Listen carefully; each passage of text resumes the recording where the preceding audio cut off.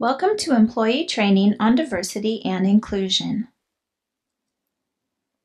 Through this presentation, we want to provide a clear understanding of what diversity is and isn't, and we also want to raise a greater awareness and sensitivity to diversity issues that go well beyond the assumed categories. According to the American Society for Training and Development, diversity is the mosaic of people who bring a variety of backgrounds, styles, perspectives, values, and experiences as assets to the groups and organizations with which they interact. For more than 25 years, Dr. R. Roosevelt Thomas Jr. has been at the forefront of developing and implementing innovative concepts and strategies for maximizing organizational and individual potential through diversity management. According to Dr. Thomas, diversity is any collective mixture characterized by differences, similarities, and related tensions and complexities. Diversity goes far beyond race and gender. Diversity also encompasses the valuable perspectives that can come from different experiences and skill levels, religions, cultures, age groups, physical capabilities, and groups of people not previously considered. Workplace diversity means that here in Leander ISD, we are enabling every member of our workforce to perform to his or her potential. Simply, diversity is all the ways we are alike and all the ways we are different. We have both primary and secondary dimensions of diversity.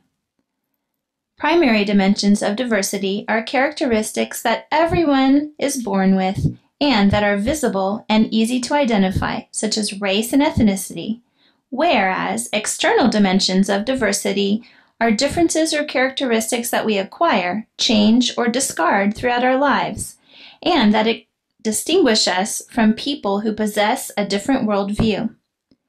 Examples of secondary dimensions are religion, educational background, marital status, and personal values. Each of us communicates in a manner where it is filtered through our cultural perspective, which comes from both the primary and secondary dimensions of diversity. Again, as you can see, we have many filters such as age, gender, geographic location, languages used, religion, and etc. Because of the many factors involved to develop our cultural perspective, the metaphor for the American culture has evolved from the melting pot to a salad. A salad is made up of various ingredients and each has a different flavor, but we can easily see and taste the individual parts. The parts exist together, contributing to the success of the salad, yet each part is very different. Just as members of various cultural groups may not want to be assimilated, they want their tastes, looks, and texture to remain whole. Therefore, we must use inclusive work practices. What if you only bring part of yourself to work and leave your nose at home? With this important part of you missing, what will happen? You won't be able to be your best. The same thing happens at work when you are unable to bring your full self to work. You are unable to function in the most productive manner. We must promote an environment that is comfortable, trusting, and one where each employee can feel comfortable contributing. Diversity and inclusion at work is about unleashing the immeasurable power in our relationships and interactions, where our differences and our similarities exist. One of the great misperceptions regarding diversity and inclusion in the workplace is that it is about how to interact better with or make things better for women, people of color, or other minority groups. But really, diversity and inclusion is about making things better for everyone. Diversity and inclusion benefits everyone. The definition of inclusion is the process of involving and valuing all people in an environment regardless of their differences. You play an important part ensuring inclusion continues to be a part of the LISD culture. Cultural competence is the ability to respond effectively and appropriately to different cultural and generational perspectives in the workplace. Here in Leander ISD, we are also guided by the 10 ethical principles. A few of the ways you can put this into action is to respect others' opinions, be open to learning about other cultures and ideas, give others the benefit of the doubt in a dispute, and seek first to understand. Each generation has its own distinct set of values that are developed from the social environment in their early years. Different generations have different values and beliefs regarding family, career, the work-life balance, training and development, loyalty, gender roles, the work environment, and expectations of leaders. Demographers have named the different generations today as veterans, baby boomers, Generation X, Generation Y, and Generation Z. At LISD, we have all of these generations working together, which causes cultural differences. Here are some things you can do. Be open about differences. Don't make assumptions. Encourage questions. Establish and maintain friendships with people different from you. Don't tell ethnic or sexual jokes. And most of all, be honest about your feelings. Irrational assumptions, misunderstandings, prejudices, and fear can all be barriers to cross-cultural communication. The next few slides will address these areas. To overcome irrational assumptions, you need to empower your thinking. Learn something about yourself, the other person, and the situation. You may discover hidden strengths, feelings, and insights. Other things you can do include re-examining your assumptions, being sensitive to differences, and considering other viewpoints. If you find yourself in a misunderstanding, keep these 3 tips in mind. Number 1, apologies are always appropriate, but be mindful of your timing, framing, and style of delivery. Don't allow emotions to be the message. Use your words to correct misunderstandings and seek confirmation that your apology was heard correctly. Number 2, if you cause an unfortunate or difficult situation for a coworker or supervisor, intentionally or not, correct it quickly and in person. There is no time to rely on email or other electronic communication. Use the phone only when an in-person delivery is not possible.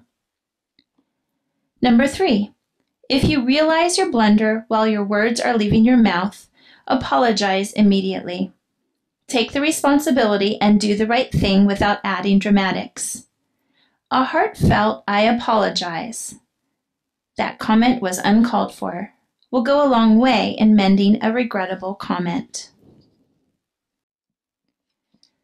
By definition, prejudice, or unconscious bias, is making a judgment or assumption about someone or something before having enough knowledge to be able to do so with guaranteed accuracy, or judging a book by its cover. This can be hurtful and cause problems, especially in the workplace. Prejudice cannot be combated with anger, but through education and understanding. You can turn fear into positive energy by choosing to do so. When everything around you changes, throw away your doubts and insecurities and do the following. Number 1, be strong in your convictions. Number 2, be confident in your abilities. Number 3, be proud of the work that you do. These 3 things will allow you to turn the energy that fear can create into more positive energy. The number 1 rule for diversity, inclusion, and constructive conflict management is dialogue. Dialogue in order to understand the other's point of view, seeking first to understand. Dialogue in order to communicate your own position. Dialogue in order to arrive at a mutually beneficial agreement that serves common goals. You can promote diversity by working cooperatively toward a common goal, recognizing and respecting others and their individuality, as well as thinking before you speak and being sensitive to others. You should be talking about your differences and asking tactful questions about how people want to be treated. Most of all, you should eliminate stereotypes and generalizations. With regard to the acronym FAIR, the F for feedback is intended to indicate the idea that it is just as important to hear or listen to others as it is to be heard. Actually, this is the hallmark of what communication does at its best, namely, allows everyone to be heard. The A for assistance is simply intended to convey the idea that it is vital that we support each other. The I for inclusion emphasizes the idea that to make the workplace the best it can be, it is imperative that every employee feel a genuine sense of belonging here at LISD. Finally, the R is for respect, which, as a subjective term, requires that each individual's perception of what it means to be respectful be taken into account. Let's celebrate diversity at LISD by taking pride in our own uniqueness, welcoming others as individuals with special qualities, and enjoying our similarities and differences. Always keep in mind, when we feel a sense of belonging, it is not because we are the same as everyone else, but because we have been accepted as we are. We appreciate your time and attention. Thank you.